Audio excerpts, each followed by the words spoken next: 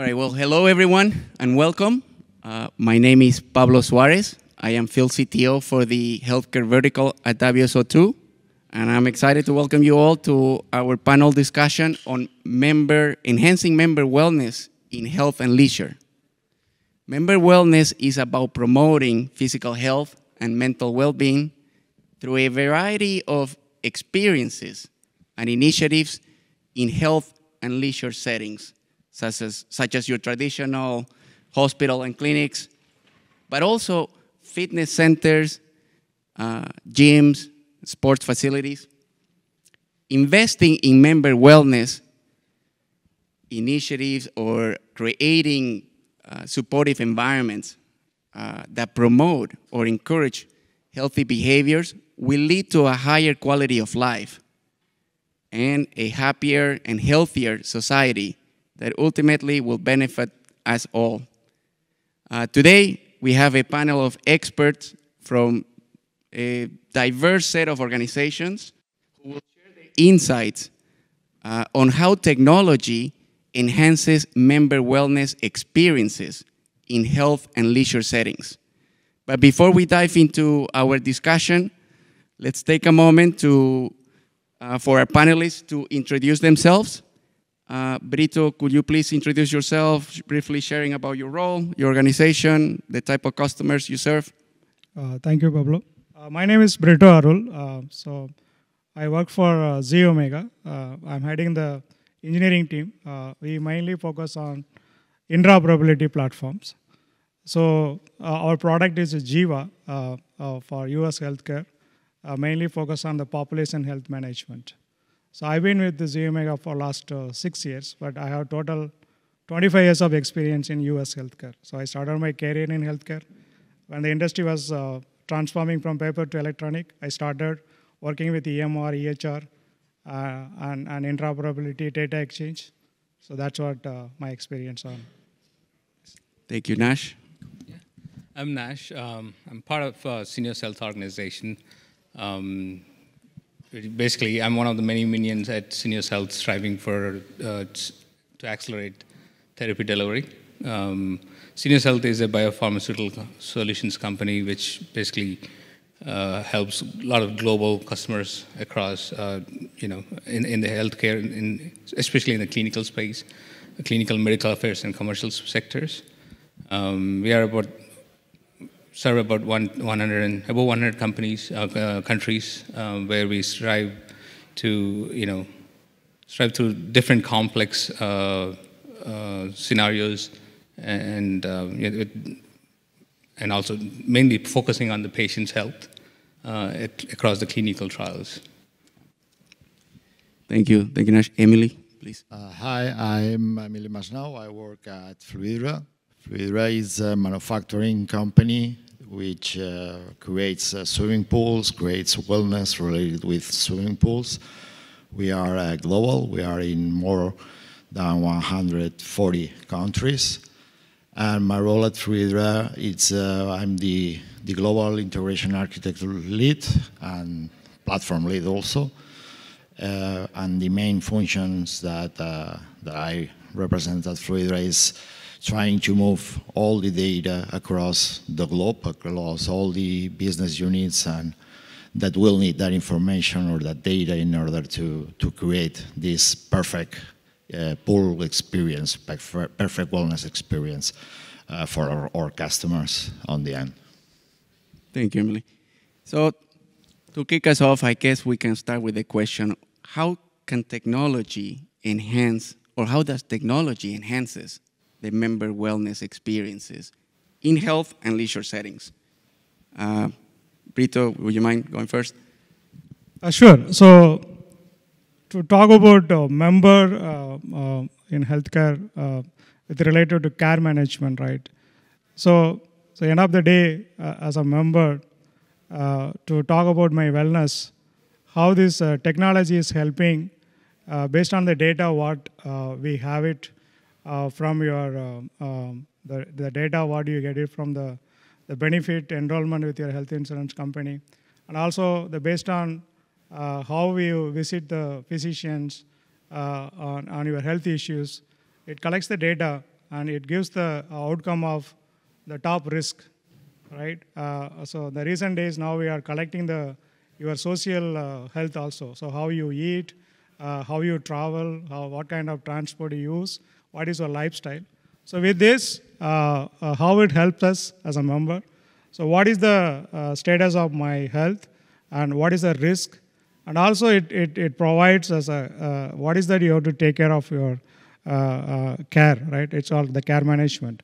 To talk about, so to take care of my wellness with this data, so how your health and what are the top 5 risks, right? So how are we going to take care of this risk? So that way, this technology with this kind of aggregation and getting the data from multiple sources, it helps a member to take care of his health. So that's the way I can say the technology is helping us to look at your the journey of health, how you are looking at from the childhood now, based on your social activities and how the social activities is kind of coming into the mental and how it's impacting your physical. So with this data, the care managers or physicians, they are going to give some proposal or guidelines or wellness program. So this is the way you have to take care to avoid your health risk. So that's the way I can look at it. Technology helps. Yeah, thank you. I mean, and you touch on a very important factor here that I don't know if our audience, I mean, maybe all familiar, but like, you know, a lot of times when we talk about healthcare, we're thinking of like going to the hospital, going to the clinic, and that's where we get the care, right? After, you know, some episode of care happens, right? But like you're mentioning SDOH or social determinants of health to be more proactive, right? And look at not just at the clinical aspects, but also at like where we live, if we have access to food, if we have access to a clean environment, and then that's also part of the member wellness or the patient wellness. So thank you, Brito, for bringing that up as well. Nash, from the CRO perspective, you know, we'll call it a patient at that point, right? Yes. So at Seniors Health, we are more focused on patients, improving patients' life. So we leverage a lot of different strategies and insights and advanced technologies to help with all that. So we use health apps, wearable devices, data aggregating from all that different various heterogeneous sources, and using different insight platforms like data lakes and things like that to help aggregate data and provide insights. And again, being more proactive in terms of figuring out how can we avoid adverse effects to patients based on previous studies that we have done with other patients in other studies. Maybe we can see from patterns and things like that. So that's how we're using it right now. Exactly, because I mean, the ultimate goal here, I mean, can reduce healthcare costs, right? If you're able to detect that a lot sooner, and when we're talking about with CRO companies, right, I mean, the clinical trial, imagine a patient that has just been diagnosed with a rare disease or a cancer diagnosis, right? Something very critical. Time is of essence, very critical, right? So matching, let's say, that patient to a clinical trial, can make a big difference. I mean, 1 week, and like, so being more proactive, it can save lives. Emily, from your leisure setting perspective, there is also a wellness factor. Yes, we center on wellness. We have a lot of applications. We have devices for taking care of the swimming pool and having the perfect swimming pool at every moment. With the applications, we can handle, we can govern all the devices that we have there. We can check measures about the chemicals, the pH from the water, in order that we will have the perfect pool ready for a customer to have this leisure, to this wellness when he's going into the swimming pool. And after that, all this data should be processed, so we must recollect all this data in order to have behaviors about the swimming pool, how they use swimming pool, which is the best things that we can work in order to improve this wellness inside the swimming pool. So we must also analyze and store all this data into data lakes, into our analytics, in order to have these insights about the use that the swimming pool is done by the customers in the end. Thank you. So, and maybe we can dive into that part of like, how can technology enable like this interoperability, integration with other IT systems within the organization, right? I mean, like in the case of swimming pool business or line of business, the IoT related platforms, right? Integrating that and like providing maybe a mobile app for the individual to like, prepare that water temperature or before time, and then that will deliver a better experience, right? And create that environment to promote wellness. So maybe you can elaborate a little bit, expand on the technology that you used, the APIs, lack of standards thereof maybe, or? Mainly all the IoT devices, or all the devices are IoT on the end. So they are all connected through a hub or a communication hub into the cloud. And from there, we are working with mainly two different technologies, APIs and even streamings. So we can have anytime all the data collected about what's happening on that swimming pool. And once this, the user with the application that then also uses the APIs in order to have all the data from the swimming pool at that moment, then can act with the swimming pool about whatever, the pump or the chemicals that are on the swimming pool. So we are working on that, on APIs on one side and the event streaming on the other in order to collect all the data.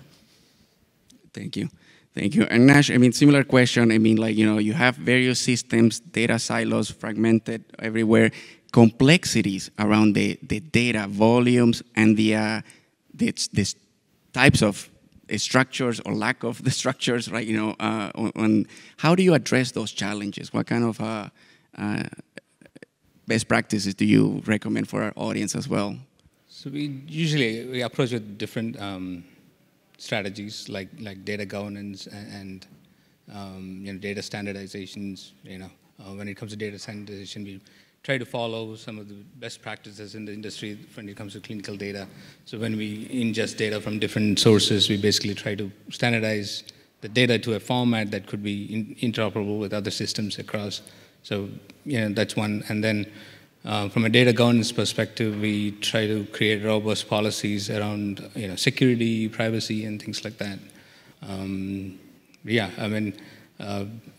it comes to integrations, we try to use different strategies and standards like ETL pipelines, and especially when it comes to large volumes of data, we're trying to use technologies like data lakes and things like that to store large volume of data, and also apply different data standards. Data standardization formats, and save that across for other insights and things like that. Yeah. So we brought up. I mean, you brought the impact that standards can have in interoperability space, in integration.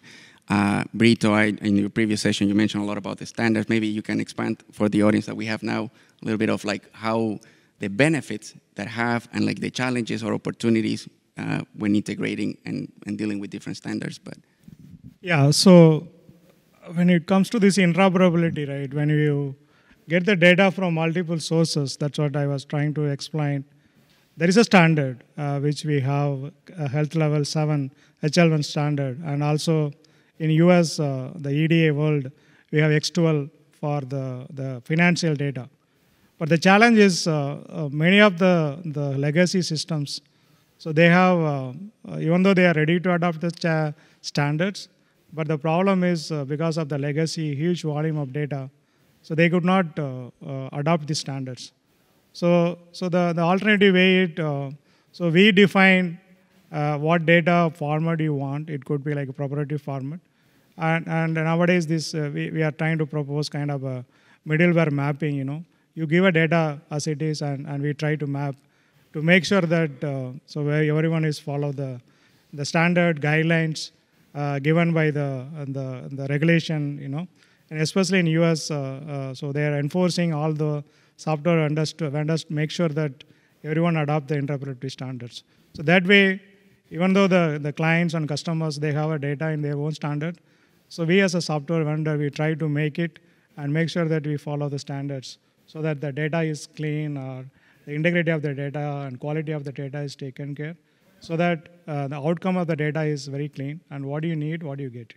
So that's a way. Just to add to that, when we do this similar things, right? Data quality is very key for us. So we have different strategies around data quality itself. Like, we use MDM solutions, and then at the same time, mapping and transformation is key because, with variety of formats, it's very challenging. Yeah. So. Yes, one traditional use case, interoperability use case that we hear a lot in the healthcare space. The prior authorization use case that deals with the patient or member going to the hospital for an episode of care. Like it could be a hip or knee surgery, and then the hospital has to talk to the insurance company to get approval or an authorization before that doctor or hospital can render that service. And there is a lot of back and forth of information, and we are hearing there's a CMS interoperability rule to promote the use of APIs and a data standard like FHIR. I know Z-Omega, you guys are already doing some work around that. Can you maybe share a little bit of the benefits that will have to access the provider's EMR data? Yeah, sure. So the CMS, the last January 2024, so they have released the CMS 0057 final rule. So it talks about 4 things. So one is in healthcare industry, all the data exchange between healthcare systems. So they have to adopt the standard of real-time REST API, JSON. So that's what we have FHIR. And in the guideline, they talk about 4 things. One is the patient access API. As a member or a patient, you have a right to ask the payer and the provider to give the data about your demographics or your coverage and your clinical data. It could be in the web application or it could be in the mobile app. So that's where you can see the data, how you have utilized the data. That's a list of FHIR APIs, RESTful APIs available, right? And which the CMS rule enforce all the healthcare system and software vendors to make sure that they share the information. The second one is the provider access API. So the patient data, the APIs are available. Now, based on the patient consent, the provider can access their holistic data. So as a patient, as a member, I might have visited multiple clinic, hospitals, or I'm a long-term illness patient, so I might have visited multiple systems, right?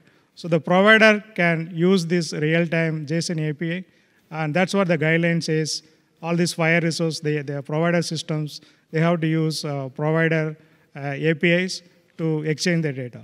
The third thing they talk about the payer-to-payer exchange. For example, this year, I have a coverage with the health insurance company A. For some reason, I'm changing my coverage to another health plan next year. So now the problem is the payer A, the coverage what we have last year. So they have to give my basic demographics coverage information to the payer B. Earlier, we have to duplicate the data.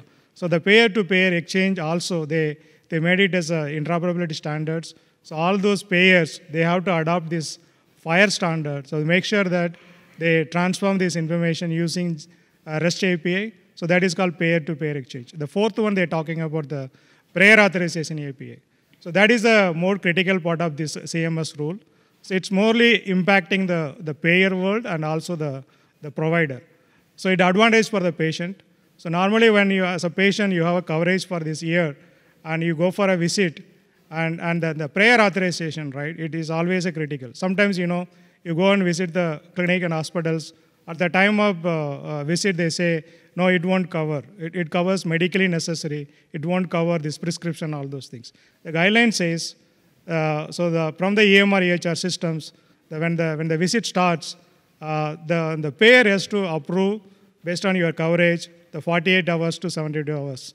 So if they need any documentation or they need more details from the payer side or provider side or the patient side, so the prior authorization API, which will help these software vendors to use. That's why the standards are used across. So that's what this prior authorization API helps and reduce the burden of the provider. The approval from the payers is always a challenge in healthcare. So these rules enforce provider and payer to collaborate to make sure that the data is exchanged using the REST API. So that's what this prior authorization rule or CMS rule talks about in the interoperability standard. Yeah, thank you. I mean, and I'm pretty excited about that Monday finally getting through. There's been a few attempts, right? Thank you. Nash, what emerging technologies or trends do you foresee shaping the future of CROs, industry? I mean, AI, we talked about that earlier. Yeah, definitely AI. Like every other companies out there, they're delving into AI, the Gen AI to be precise right now. So we are developing a lot of applications around Gen AI that basically focused on patients, improving patients' life. At the same time, helping our customers be able to find patients across different regions, and also helping recruiting our patients for those clinical sites that we enable in different countries. So yeah, I mean, AI is definitely the disruptor at this point. Yeah, thank you. Emily, I mean, from the technology trends that can improve, perhaps pool safety, and deliver a better experience. Yes, for sure. AI should have an important factor on the swimming pool management. One of the things that we can start working on is we have a lot of data, so we can analyze that data using machine learning in order to do preventive alerts about some failure that could have the swimming pool, like the pump that it's going to stop working, or that the pH is wrong. Even we can analyze the data using also the weather, because the weather is an important thing when you are thinking about the water that it's on the swimming pool.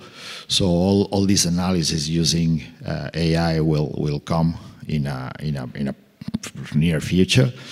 And once we have all this, then we can also move to a next step for the customer, which is, okay, I know that your pump is going to fail in 1 week, so let's put a request to the pool maintainer in order that he comes and solves the issue before it happens. So we are also providing a new service in order that the customer could enjoy his swimming pool on a normal basis without having any surprise once he goes into the swimming pool. So AI will take an important role about that. Thank you, and I want to leave some minutes for questions, so we'll wrap it up with this final question, I guess. What are the main takeaways, I guess, that you can offer to our audience, or action insights that you want our audience to leave with? Maybe we can start with Yunash?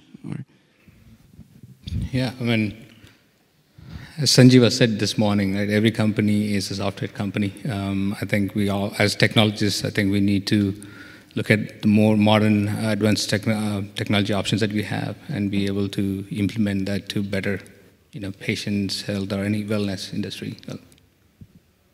Yeah, agility, right? I mean, especially in the CRO business, right? Having that. Definitely, agility is key. You'd be able to, transform into this new waters that we're going to get into. Thank you. And I think that we're speaking about technology, but really we are speaking about data, managing data, storing data, analyzing this data, and then we use technology to do all these kind of things, to share data, to provide data to whoever needs that. So the important thing here is data. We're speaking about data, and we are masking that in technology, actually, which is the one that allows us to work with all the data and provide the services, the wellness, and whatever our customers are needing. Thank you. Thank you. Brito? I would say make it very simple. Don't try to complicate with this data. So end of the day, when the members, when they look at the data, what they want to see. So using the technology, latest things, we just need to simplify instead of making it a complexity. That's what I would say. Take away from this discussion. Yeah. Well, thank you all. I appreciate you guys participating on this panel, and I will open it up the floor for questions.